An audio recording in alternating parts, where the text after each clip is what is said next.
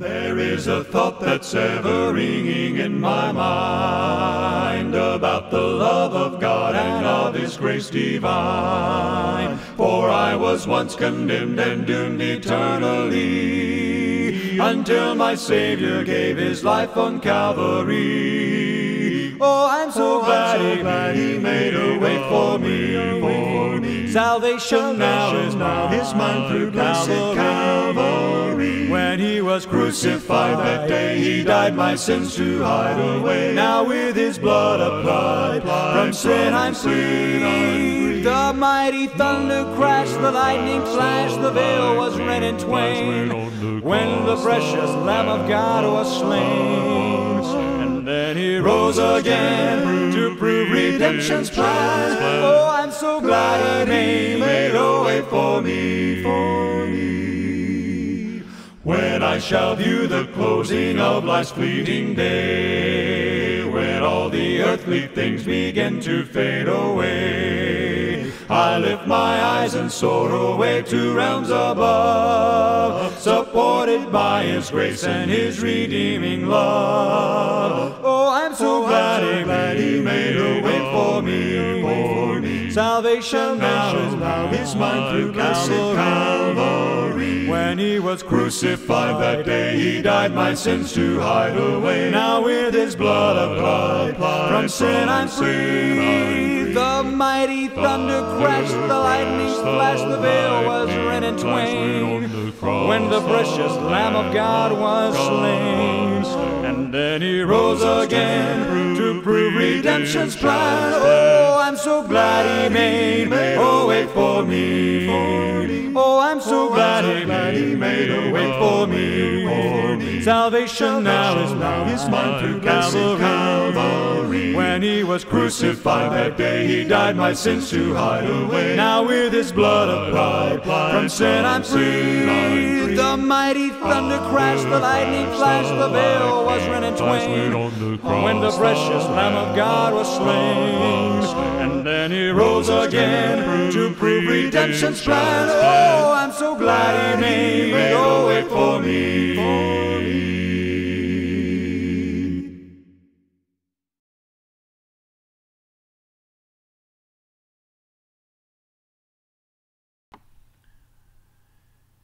In Luke, the 2nd chapter, we find recorded one of the few instances of any record of the early life of Jesus Christ. And the incident that is recorded there is one that is common to most families in many respects. What family hasn't at one time or another temporarily lost a child? Perhaps it could have been in a store, or at a fair, or some other crowded public place. And maybe it's just that the child wanders off, or they may be seeking some adventure or just looking at something and they wander off. Or perhaps a very busy mother lets her attention be totally captured or centered on a particular matter at hand, and she is not snapped out of her trance until she realizes that her child is missing. This story differs from many lost and found stories, though, in the fact that Jesus was not really lost. And it was not just some childish whim that had separated Him from Joseph and Mary. On the contrary, Jesus stated in answer to His mother's question that He had to be about His Father's business. We read the account in Luke chapter 2, beginning at verse 41. Now, His parents went to Jerusalem every year for the feast of the Passover. And when He was 12 years old, they went up to Jerusalem after the custom of the feast. And when they had fulfilled the days as they returned, the child Jesus tarried behind in Jerusalem, and Joseph and Mary knew not of it. But they, supposing Him to have been in the company, went a day's journey, and they sought Him among the kinfolk and acquaintance. And when they found him not, they turned back again to Jerusalem, seeking him. And it came to pass that after 3 days they found him in the temple, sitting in the midst of the doctors, both hearing them and asking them questions. And all that heard him were astonished at his understanding and answers. And when they saw him, they were amazed. And his mother said to him, Son, why hast thou dealt thus with us? Behold, thy father and I have sought thee sorrowing. And he said unto them, How is it that you sought me? Wist you not that I must be about my Father's business? And they understood not the saying that he spoke unto them. And he went down with them, and came to Nazareth, and was subject to them. But his mother kept all these sayings in her heart. And Jesus increased in wisdom and stature and in favor with God and men. You know, one of the amazing things about this story is the fact that Jesus, the creator of the world, the Son of God, went down to Nazareth and was subject to Joseph and Mary. What a great lesson for children today, that you need to be in subjection to your parents.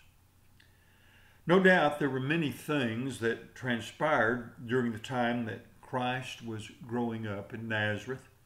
Some of them may have been quite funny, and others may have been sad or very touching. The inspired writer Luke chose to relate this particular incident, which occurred when Christ was on the trip to Jerusalem. There are some valuable lessons for us in the picture which this story presents. And perhaps we may find ourselves in the same condition in which Joseph and Mary found themselves. Perhaps we too have lost Jesus. His presence and power might be absent from our heart. And without his divine presence, we ourselves are the ones who are lost. Consider first of all who it is that had lost Jesus. It wasn't some disinterested party, it was his parents. How could this happen? How could someone who loved Jesus as much as Joseph and Mary loved Jesus lose him? Impossible, we think. It happened, though.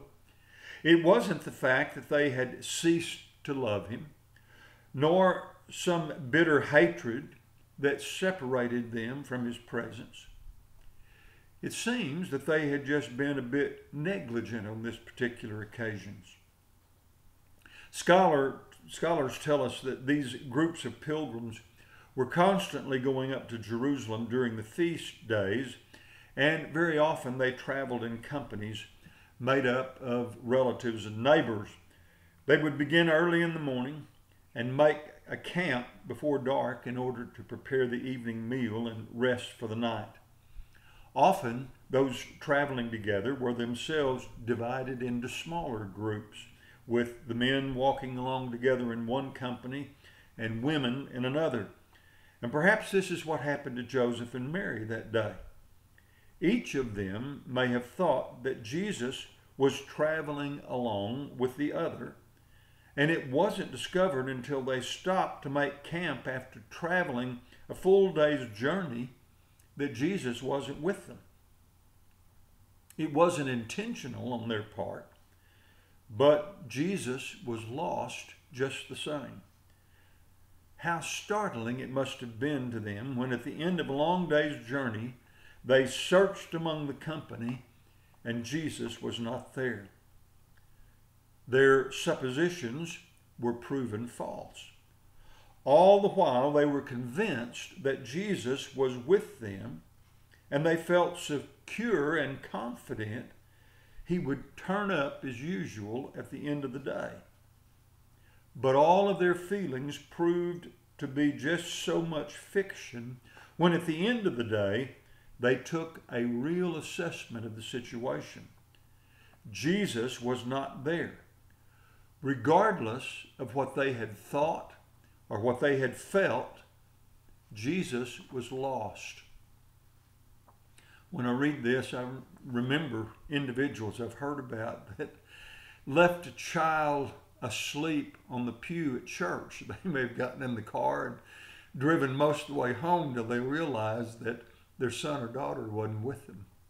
They had to turn around and go back and get them. Well, Joseph and Mary were not negligent. They made some assumptions. They assumed he was maybe with the other. But at the end of the day, when they really started looking and investigated and looked closely at the matter, Jesus was not with them.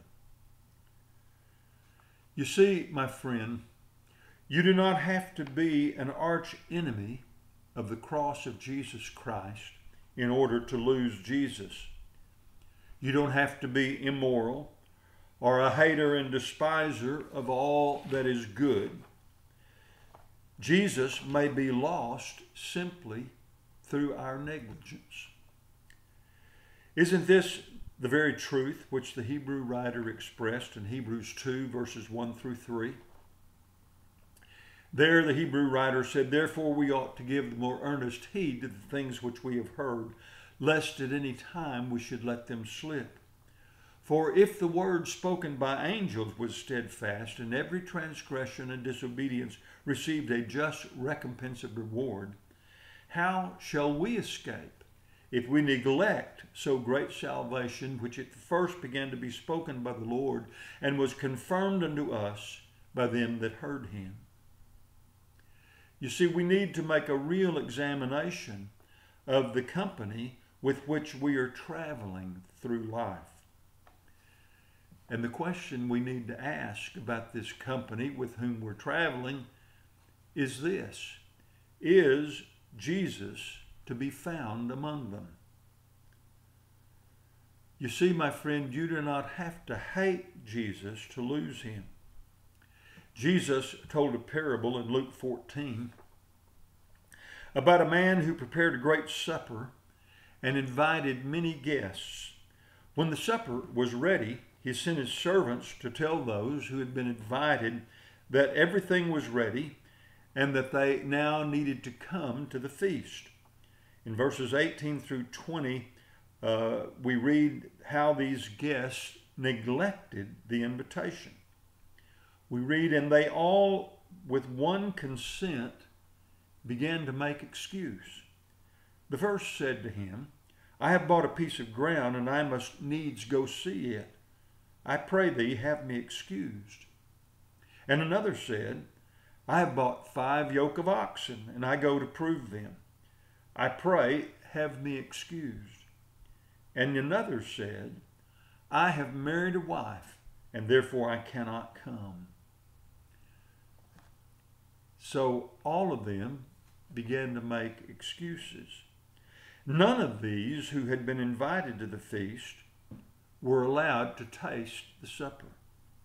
They were too involved in their own business or their own family concerns, and it was this that caused them to neglect the invitation to come. Dear friend, check among your company today. Have you neglected Jesus because of your own business concerns? As you go about your daily routine of business as usual, be sure that you do not lose Jesus. There are other ways that we might inadvertently lose Jesus. We do not have to be a Judas Iscariot, nor do we have to be a Caiaphas. We can be as harmless as a Felix and still lose the presence and power of Jesus. The book of Acts seems to imply that Felix treated the Apostle Paul cordially while he was imprisoned at Caesarea. Felix called for Paul often and talked with him, hoping to receive a bribe from him. In Acts chapter 24, verse 25, we read about one of these encounters between Paul and Felix. And here we read, and as he reasoned of righteousness, temperance, and judgment to come, Felix trembled and answered, "Go thy way for this time. When I have a convenient season, I will call for thee." The fact that Felix trembled as Paul spoke indicates that he must have been deeply moved by the things that Paul was preaching concerning Jesus. But on this occasion, Felix neglected the call of God by putting it off until a better and more convenient time. He didn't blame or curse God. All he did was procrastinate. As far as the New Testament record is concerned, Felix never found a more convenient time. Maybe you are like Felix today. Perhaps you have plans someday to check and see if Jesus is truly with you, but not today. You are waiting for a more convenient place, a time when it will be easier. Dear friend, don't put off another day making a diligent search to see if Jesus is truly with you. If he is not, you need to find him now. But you say, how do I find him? Well, how did Joseph and Mary find him? They looked among their relatives and friends, and when he wasn't there, we are told that they went back to Jerusalem. It is very likely that your search too must begin among your family and friends. Look carefully there to see if Jesus is indeed among them. However, don't be deceived by family and friends. They too may have lost Jesus. The best way to find Jesus is to go back to Jerusalem. We too, in spirit, must go back to Jerusalem, back to the Father's house, because even today, that is where we will find the Lord, in the temple, doing the Father's business. You see, my friend, we must go back to the Word of God. And there in its pages, we will find Jesus as he is doing the Father's will. In the writings of his apostles, we will learn the truth about God's only begotten Son. He will not be found in the opinions and philosophies of men, which portray for us man's vain attempts to unravel the mysteries of life. But he will be found in the simple commands and statements which are revealed in God's holy and divine word, the Bible. We can well imagine the relief that Joseph and Mary must have felt when they finally found Jesus in the temple. Their persistence and effort finally paid off. And there he was, seated with the religious scholars of his day, astounding them with his knowledge and his expertise in the Scripture. Their great love for the child, Jesus, had motivated them to search diligently until they had found him. And of course, when they found him, he was in the Father's house about the Father's business. You see, we too must love Jesus if we are going to find him. And just like Joseph and Mary, it's going to require some effort and some persistence. And when they found Jesus, he pointed them to the Father and the Father's business. And that is exactly what he is going to do for us today. And that is where he will direct our attention. For wherever the Father leads and whatever the Father commands, that is where we will find Jesus. If you have lost Jesus today, he can be found. He is not in the popular opinions of our day, nor is he hidden among the wisdom of our age. He is in the Father's house, doing the Father's will and speaking the words of the Father. Jesus told his apostles in Matthew 28:18 through 20, "All power is given to me in heaven and on earth. Go ye therefore and teach all nations, baptizing them in the name of the Father and the Son and the Holy Ghost, teaching them to observe all things whatsoever I have commanded you. And lo, I am with you always, even unto the end of the world." And so this was the commission that Jesus gave the apostles, to go and make disciples, baptize them in the name of the Father, Son, and Holy Spirit, and to teach them to observe all things that he had commanded. So, my friend, have you lost Jesus? When you come to the Father's house and listen intently to his word with the intention of doing whatever he commands, then you will find Jesus. For Jesus delights to be in the Father's house, doing the Father's will. And that's where he desires us to be too, as we follow his example. So have you lost Jesus? Maybe just by negligence, not intentionally, but just you got caught up in life. And then when you discovered he was lost, or maybe you made excuses, you didn't make a real diligent effort to find him. We encourage you, my friend, if you've lost Jesus, to diligently search for him, and you will find him in his word, doing the Father's will. Let's go to the God in prayer. Father, we're thankful to you for this simple story from the New Testament about this incident in the early life of Jesus. We're thankful for the lessons that we can learn from Joseph and Mary, and how we're very much like them sometimes in our negligence. And we pray, Father, that you will help us to be equally like them in our diligent search for Jesus. If we discover that he's been lost in our lives, that we will look diligently and persistently until we find him.